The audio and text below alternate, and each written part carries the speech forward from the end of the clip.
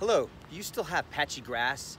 It's June 1st and we're still showing signs over here behind me of some turf that's got a lot of patches in it. Let me get you a closer look so you can see what I'm talking about. I'm over here at Desert Ridge Marketplace in the parking lot, and I noticed all these trees here. This is the reason why it's so late in the season to have winter grass. This is what the dead stuff is. The dead winter grass dying out is that it's so shaded in these areas that it'll tend to last a little longer.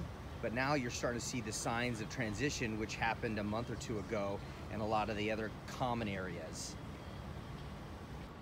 The first thing I would do, my recommendation to get this grass through, is just increase the water heavily and throw some fertilizer down. If you don't see improvement in about a week or two, I would then take the next step of having this turf area thatched and just pull the dead out so it's not physically there as much, and that gives the Bermuda grass more room to grow through those areas of dead patchy grass. If this is something you're looking to get an estimate on, or you have any other questions, feel free to reach out to us at AMS Landscaping at azlawns.com. Also subscribe to our YouTube page and AMS Landscaping page at AMS Landscaping. Thanks much.